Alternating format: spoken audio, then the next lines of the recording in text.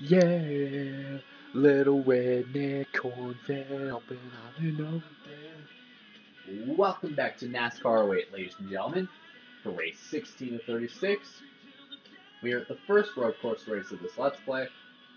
We do like to remind you that I am ninth in points, so any win I can and will get will be crucial for me to get to the top of the points board. Honestly, I'm lucky I'm ninth in points right now.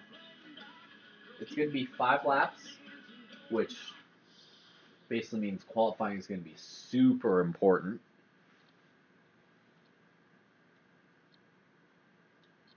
It's on this track in the Xbox games, I'm pretty good in the uphill sections of the course. You know, up where the yellow grandstands are on the map. But in this game, I always seem to spin out either on the first uphill or the second uphill because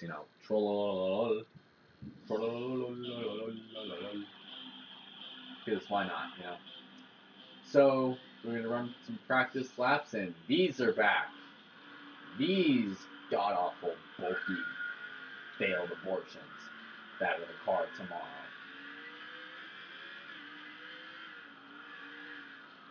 So we're gonna run a few laps here at Martin, here at Sonoma. I'm gonna call it Sonoma Raceway. That's its general name now, but back in 2007, it was called Infineon Raceway. 2007 till about 2010 or 20. Really? Really? People. Holy crap! We got out before Kurt Busch. We got out of pit road before Kurt Busch. But he's not going to beat us all the way around, I can tell you that.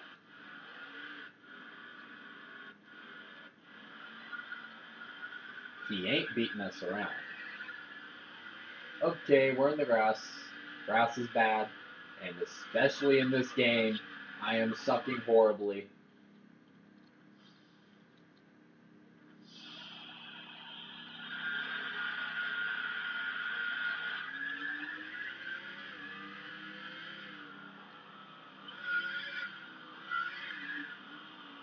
Just going to fall up this hill.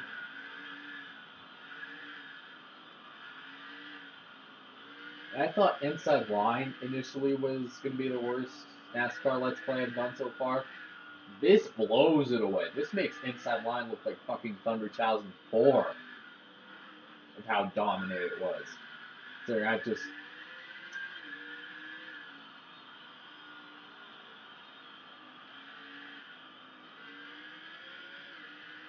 So we're going to make the break down into turn 7. We rolled through there kind of quick, so...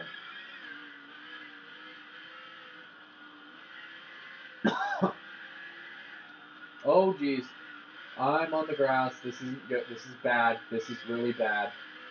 Well, we cut corners. The nice thing about this game is they have no time penalties. Well, I guess you can consider cutting the course a penalty if you turn on black flags, but I don't race with black flags. I race with either yellows or nothing. Because I think black flags in the NASCAR game are fucking stupid. I mean, I understand the purpose of black flags, but in a NASCAR video game, honestly, I think they're pointless.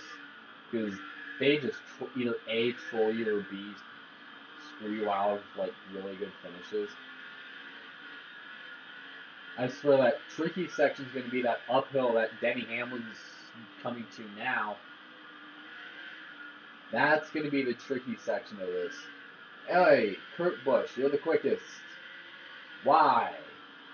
Why is it always Kurt Busch?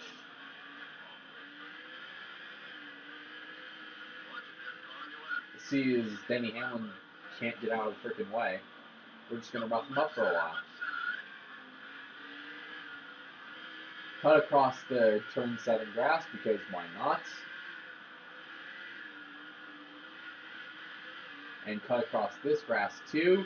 I know somebody's going to probably tell me that I suck total platypus eggs, but whatever. And it's always turn 10. It's Sonoma that gets me on any race NASCAR game. Doesn't matter if it's the Xbox games or the Thunder games. Turn 10 will always screw with me. Some days I nail it, but other days I'm just holding on to dear life, trying not to bum rush my way into the tires. And we're first by 17 bloody seconds. Holy crap. Whoa, hello. 17 freaking seconds. What are these guys on? Like hydraulics or just showing off like they are on Midnight Club? We're gonna burn her out.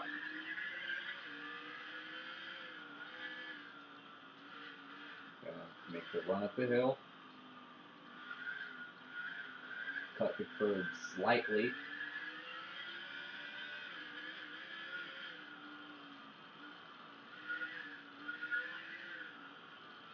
Get on the curb here. And get out of turn number 4. Up this hill down to short shoot. Here, if this was, inside line 14 or 15, or I think even 11 hit some time penalties, bull crap going on, there's a good chance I get busted and I lose time in, a decent starting position.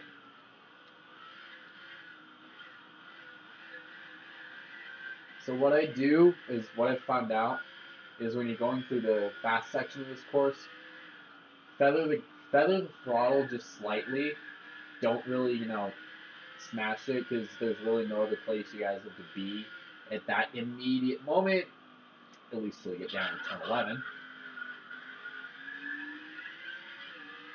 At least till you get down to turn 11, then you kind of got to hammer on the brakes.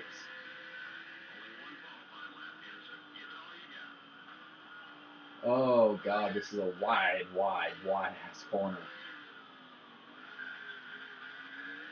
Oh no, no. Damn it.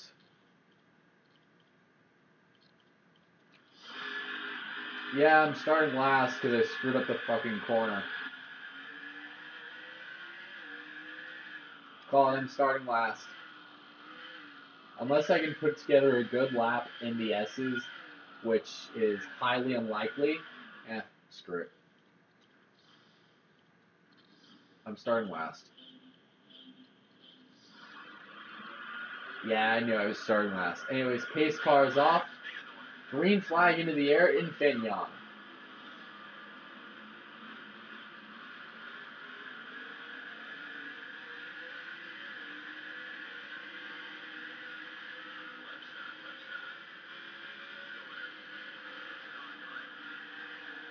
If I did this with black flags on, or did stuff like this, good chance I'm getting black flag right about now.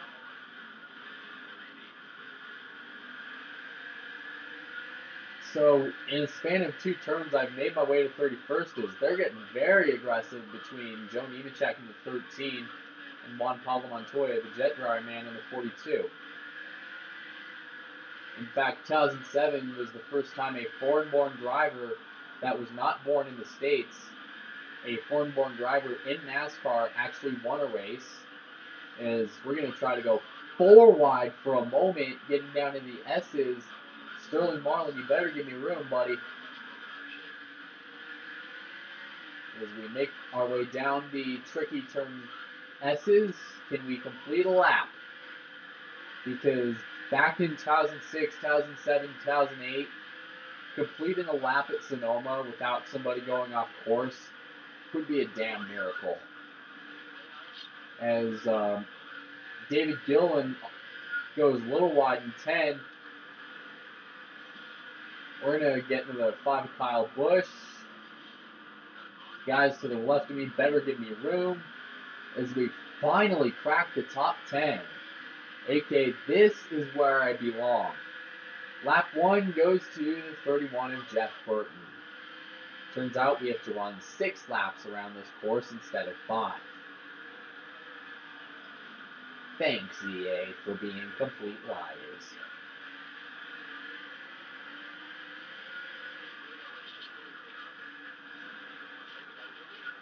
Oh, a little bit of contact there, basically sideswiping the 11 to Hamlin, as our left side is just gone. We're going to go up to second, and can we challenge the 2 with Kurt Busch? Kurt Busch is no stranger to success at road courses. The Busch Series in 2006, he won the Watkins Glen race before while beating out Robbie Gordon in a pretty cool last lap finish. Could we see that today? Could be pretty likely, knowing how slide happy the car tomorrow is, and especially on road courses too. Through turn 10. And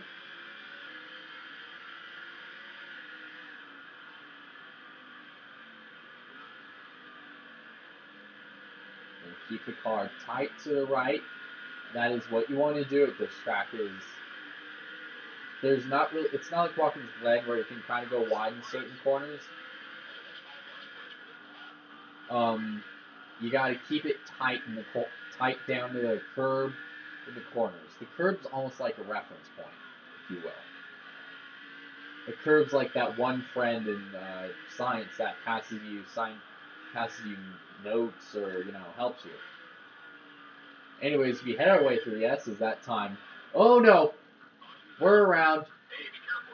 Really, that should be renamed the Troll Corner. That needs to be renamed the Troll Corner. Are you kidding me? That needs to be renamed the frickin' Troll Corner. That corner basically just trolled me right there.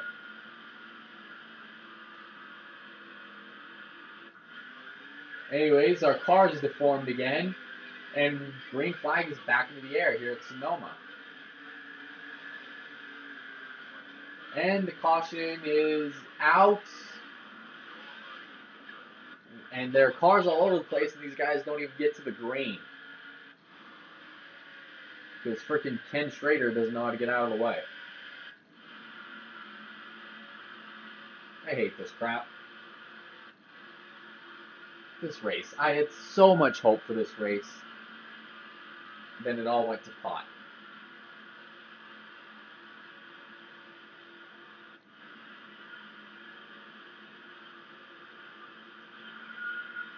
So much hope for this race. And it just went to crap. I was going to qualify last anyway because I spun out in the second hill. So, really, there's no point in restarting because the game wouldn't let you. And, for fuck's sake, I can't even describe it without getting pissed. Anyways, we finished 31st. Doesn't surprise me because this Let's Play sucked. Kurt Busch wins the Toyota Mart 350 at Sonoma as the race ends in a caution.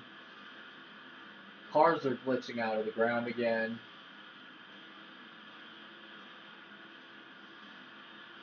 I don't even care anymore.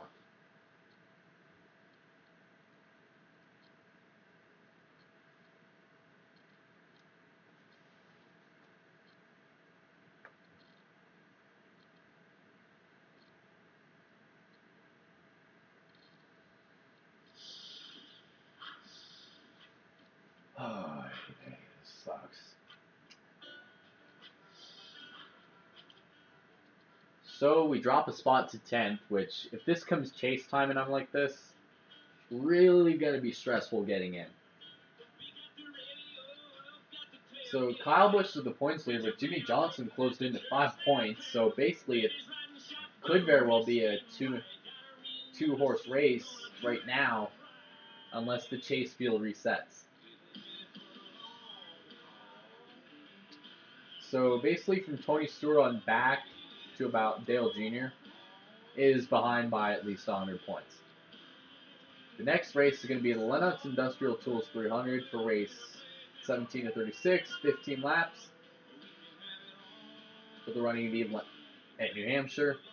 We will see you then, provided I don't take therapy after Sonoma.